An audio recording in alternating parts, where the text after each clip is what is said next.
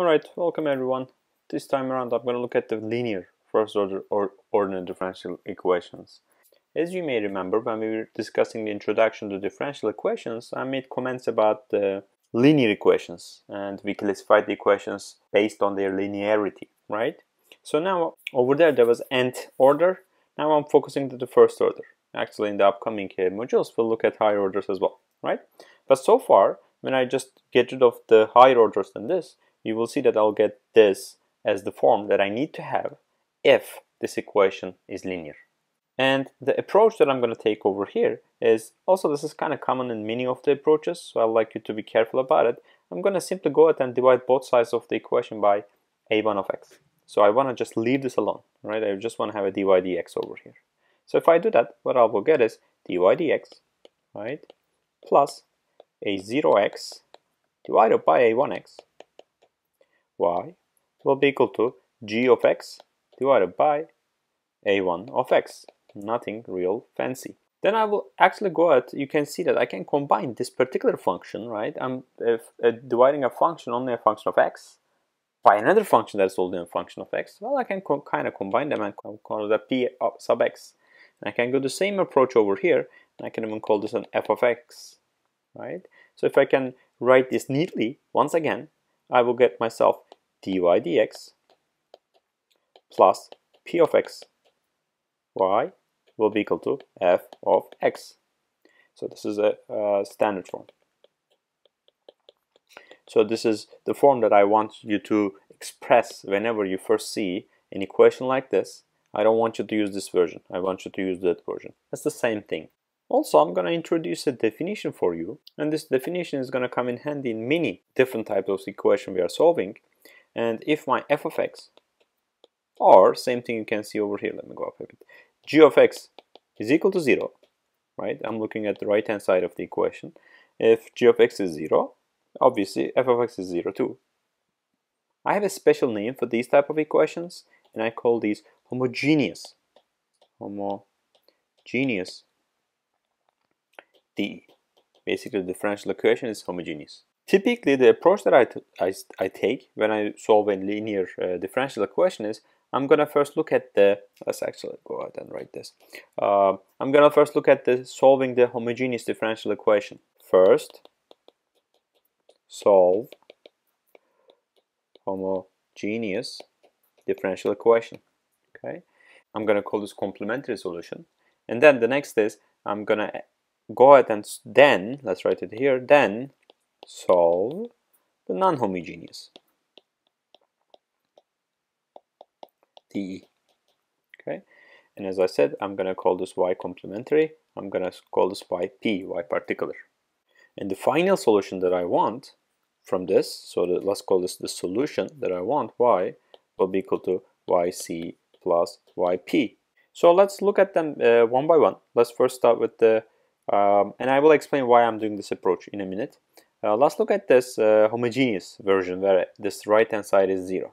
Okay, so if I rewrite this equation, here's what it's going to look like: dy dx, right, plus p of x y. So far there is no difference between the homogeneous and non-homogeneous, right? It will be equal to 0. Now this is the difference, right? The right hand side is 0.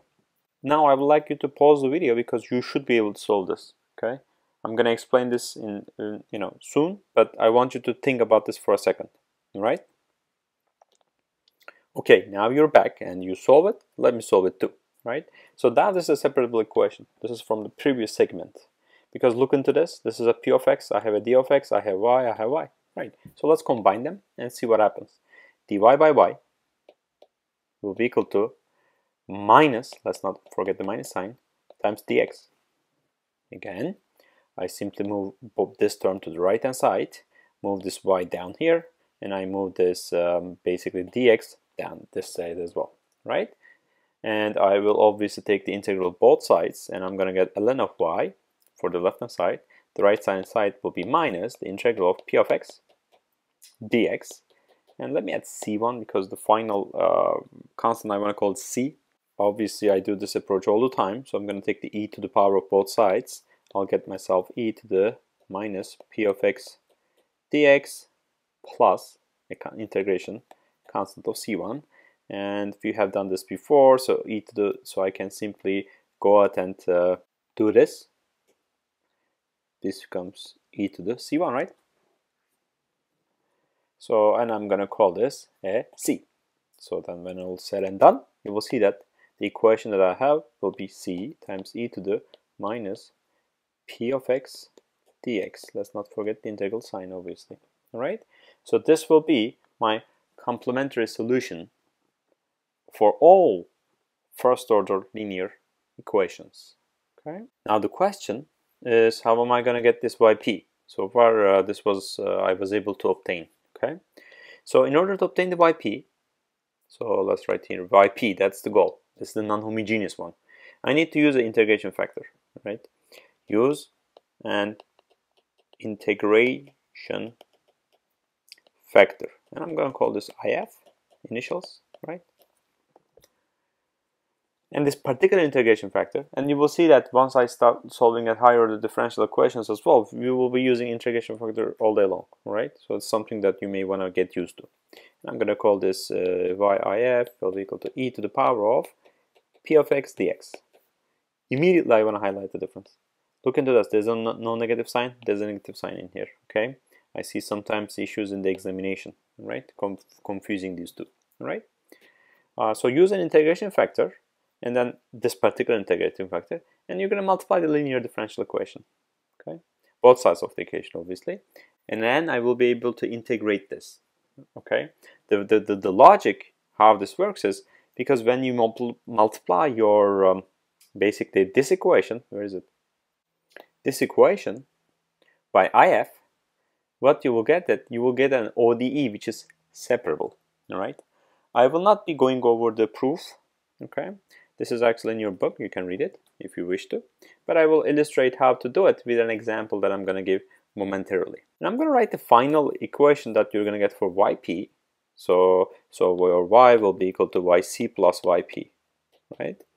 And yc, we already obtained is c times e to the, I'm just copy pasting from above. There's a minus, let's not forget that. P to the x dx. And now this yp is, you will see the integrating factor will be like this, minus p of x dx. You can see it's the same thing, right? So far I want to highlight this and this is the same term, right? Now it's gonna get a little bit more fancier. So there will be an integral in here, and I will have an integration factor which is p of x dx. So this time around I don't have myself a negative sign in front of it, times f of x dx. Okay. So this approach that I use, yc plus yp, is used very commonly, right? However, one thing to highlight over here is, actually, you don't really need to find yc itself, because if you find yp, see what happens.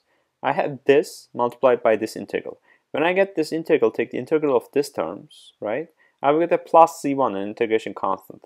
And you can see that the integration constant multiplied by this is kind of like this, right? It's just another c value. So as this is an arbitrary value and that integration constant is an arbitrary value, I can combine them. Okay? But please note that this is not always the case. This is only the case for linear equations. I will be going ahead with solving these type of equations, getting the homogeneous equation and getting a complementary solution plus the particular solution. Just want to highlight that sometimes, as you will see from the next few segments, I must find yc because they will not be in the same format. Okay, do not memorize this. My recommendation, do not memorize this, because as you know, my exams are closed book, closed notes, no formula sheet, no calculator. So there's a ton of things to memorize. This is not one of them. I'll tell you when to memorize. All right, just know how to use this. So get yourself an integration factor, memorize this, and multiply the dE by that term, and you will get this. Okay.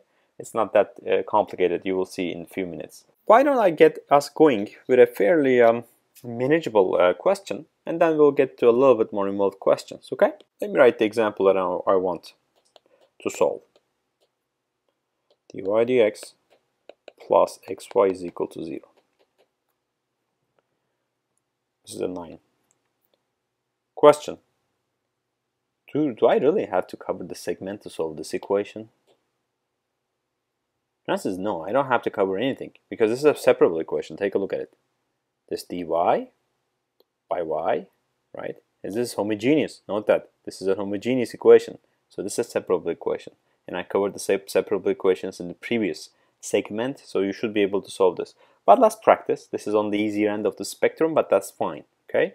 So now I want to solve this question from this approach of using the integrating factors.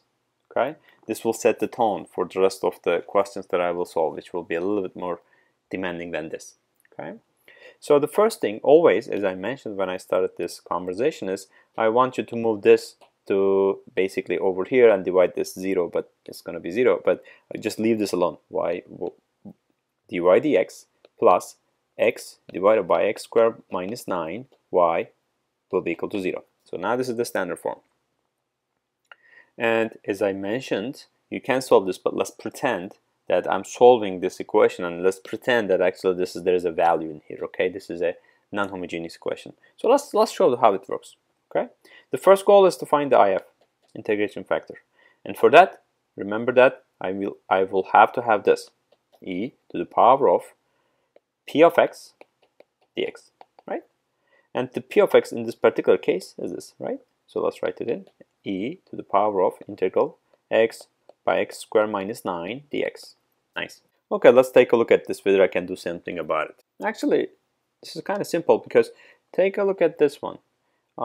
This is going to be the natural logarithm, and when I take the integral of x, actually 2x, right? If you think about that, it's like 2x by 1/3, right? Good. So let's do it. Let's go here. E to the, it's going to be 1/2. Let's not forget that. And it's going to be ln of x squared minus 9, right? Again, I mentioned this many times already, but take the derivative of this and make sure that this matches. You will see it matches, right? It's going to be 2x divided by x squared minus 9, and you can see over here, right? Okay, so far so good. And note that one thing to illustrate here, that I'm not adding a plus c. Why am I not doing that? If you do it, it is not going to be a mistake. But the thing what will happen is there was going to be different plus c's along the way. You will see soon. And then I can combine them into a 1c, so you don't really need to. But technically, you should add a plus c, but you don't really need to. Okay? So a question. Let me just move, turn around like this. ln of x squared minus 9, 1/2, right? And if I get this, then I'm going to get myself, you can see e to the power of ln will cancel each other. So I'll get the square root of x squared minus 9, right? Note that in here, my x, interval of solution. Note that I need to get my x is larger than 3, or x is less than minus 3. It's true like that, right? Otherwise, I'm going to get a negative value. This may come in handy. It's always good to check these things along the way, all right? Now, as the procedure has implied, I'm going to go ahead and multiply both sides of the equation with this integration factor. So it's x squared minus 9 times dy dx plus xy by x squared by 9 times square root of x squared minus 9 will be equal to 0. Okay. So this, what I'm going to tell you next, will always be correct. Okay. Do you remember there's a product rule of differentiation? So if I have a f function f times g, and I'm taking the derivative of that, that will actually be f prime g plus f g prime. Do you remember that? So you can see here that this and this will cancel, so I'm gonna get myself this, right? So then if you look into this, basically let's go back and rewrite this. D dx of square root of x squared minus 9 times y will be equal to the right hand side, which is 0. Okay, I want to highlight that this is always the case. So I always get d dx of integrating factor times y. That's the whole point why this works. So this is important. This is always the case. So you don't have to really think too much. I'm just showing you how it's done. So then if I take the integral of both sides, you will end up with square root of x squared minus 9 times y will be equal to a constant c. Do you see what I mean? Now you get a c, you had another c when you take the integral. For the integration factor, you can combine them, so no need for this. So when I am done, I will get myself c divided by square root of x squared minus 9. Okay, And you can see now that I have a singular solution, x is equal to -3 and x is equal to 3. So those are singular solutions. And I established over here what should be my range. So when I look at the interval for this particular solution, this needs to be -infinity to 3, right? And in addition to that, I also will have -3, let's not forget that, 3 to -infinity. Okay, so these are the two intervals that this solution will be applicable. Okay, I'll be back with more examples to illustrate how this approach is applied. Thanks.